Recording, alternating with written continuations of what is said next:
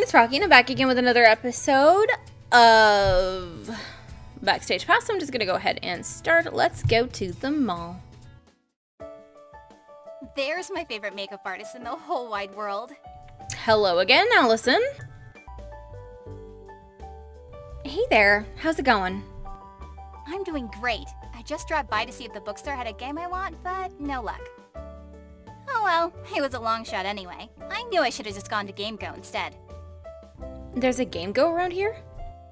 Totally, it's just across town. I didn't know that. And now you do. Life's great, isn't it? Where should I shop today? Ooh, let's go to the movie theater. What should I watch? A funny thing about love, high octane, the Argonauts. Let's do that. Sounds fun. Don't be silly. The wind, the sand, the sea. What else could I possibly want?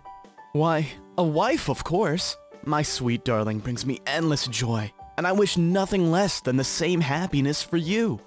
Now, Orpheus, you and my father didn't send me on this quest as some ploy to get me married, did you? It's been a while since I sat down and watched an animated film. It was kind of fun. As a bonus, I feel more familiar with other people in the industry now. Sweet. Hey, little wizard. Thanks for agreeing to meet me. So what's up? So I've got a friend of mine who's a street magician. He's pretty good, but he's just starting out.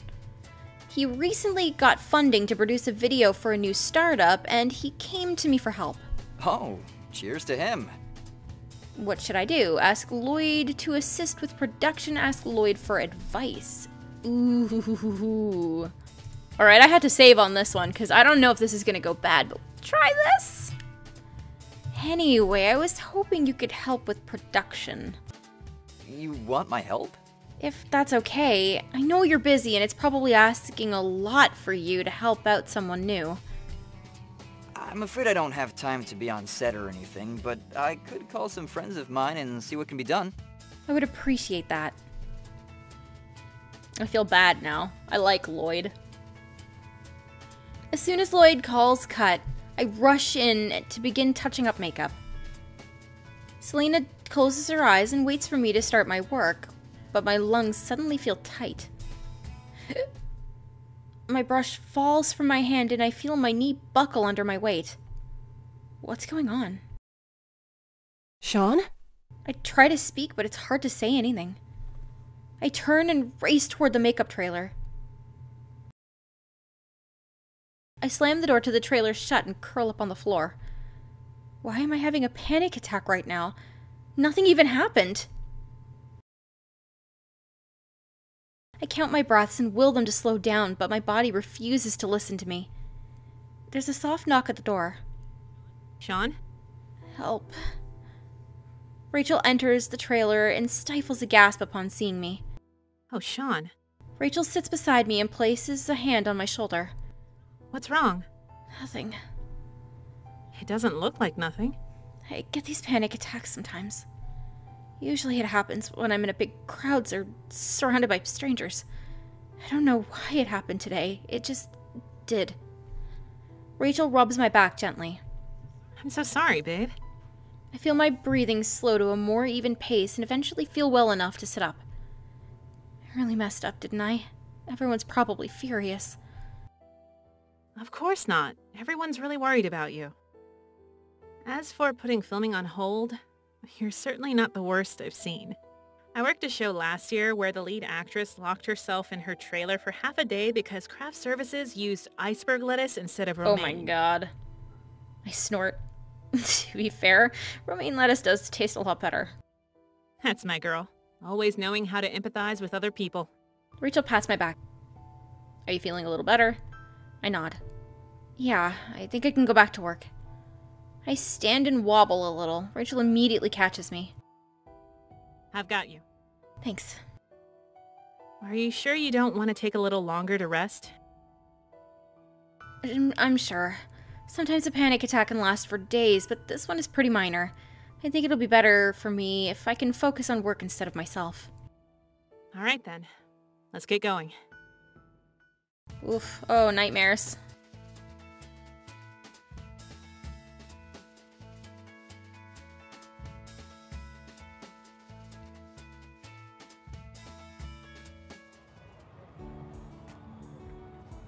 I wake up to the sound of excited shouts and laughter coming from outside my window.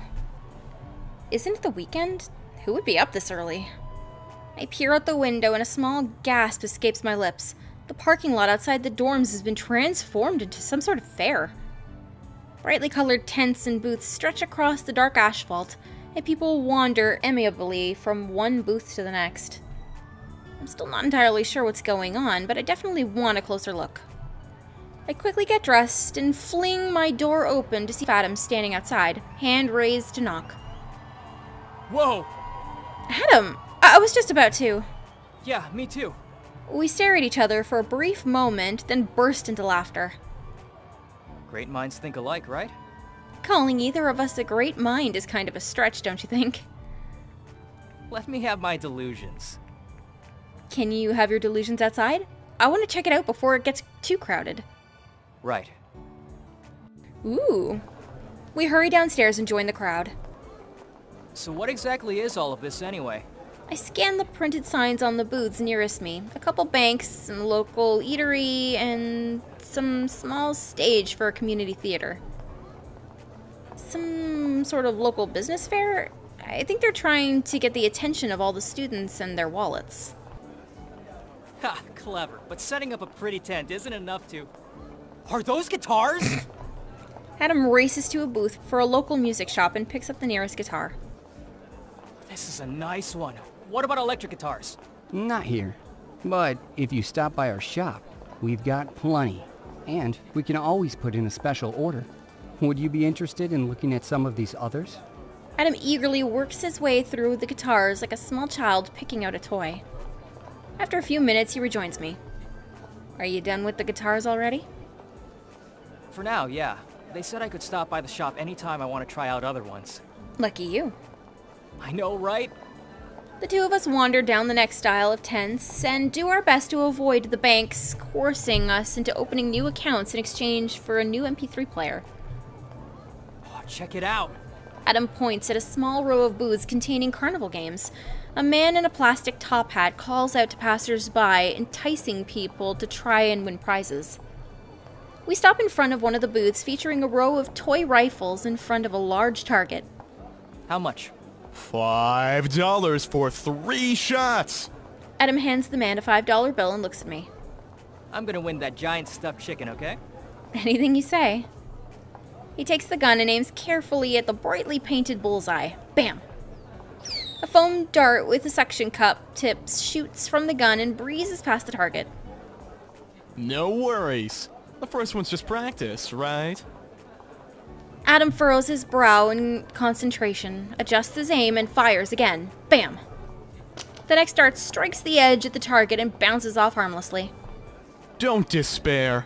You've got another one to go. The man running the booth offers encouraging words, but I can already see him calculating how much money he's going to make off Adam. Adam? A guy can dream, can't he? Adam lowers the plastic rifle and hands it to me with a grin. Knock him dead, Wahine. Just for that, I'm not going to let you have the chicken. I take that rifle from him and aim carefully. I hold my breath and pull the trigger. Bam! The dart flies from my gun and lands in the center of the circle of the target. It's not dead center, but it doesn't have to be. Nice eye, Missy. Pick your prize. The man running the booth makes a sweeping motion with his arm to display a wide array of stuffed animals and goldfish that I could take home with me. That. I point at a set of matching cupcakes. Excellent choice, if I do say so myself. Enjoy your prize. Aww, no stuffed chicken? You'll be thanking me for this when it's 3 in the morning and you're craving cupcakes. Adam grins. Why wait? Let's eat them now. Sounds like a plan. I hand Adam one of the cupcakes and inspect the label. Huh, this came from a club on campus. Oh, there's a baking club? Yeah, Professor Meridia brought in some of their cupcakes once. I should probably look them up sometime. Bring back more cupcakes when you do. Will do. Okay, let's check our mail here. No new jobs. We're a little tired, but not enough to take a break.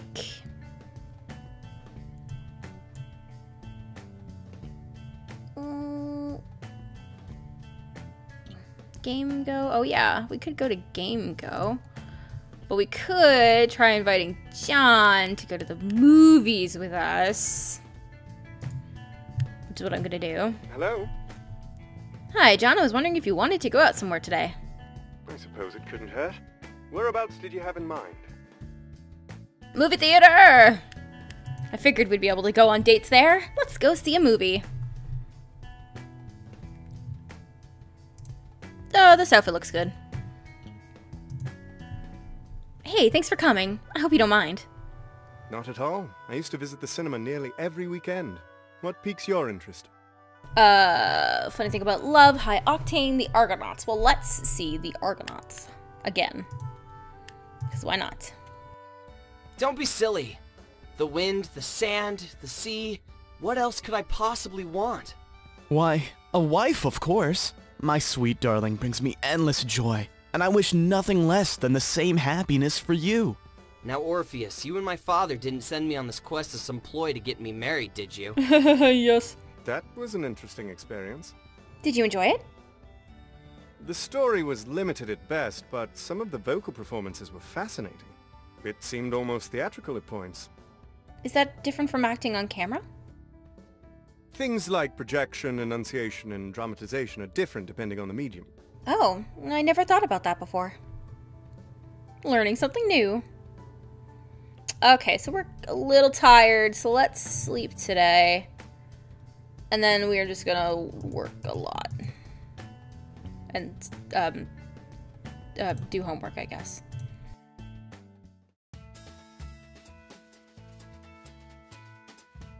Starting today, we will begin to cover the authors of the Renaissance. The Renaissance is often considered to be a period of intellectual and creative revival, both of which benefited the area of literature considerably. Would anyone care to name a Renaissance author? Miss Gooden. Oh no. My chest tightens as the rest of the class trades glances. Why did he name me? Thankfully, most of my classmates don't appear to know who I am. I'd taken a breath to steady myself as I mentally review my somewhat limited Renaissance knowledge. I'm drawing a bit of a blank. What should I do? Play it safe? Guess something I'm not sure of. Play it safe. William Shakespeare? Yes, Shakespeare is in fact one of the most famous writers of the period, despite the lack of existing information regarding his personal life. We will be spending several days next week discussing his plays. Good.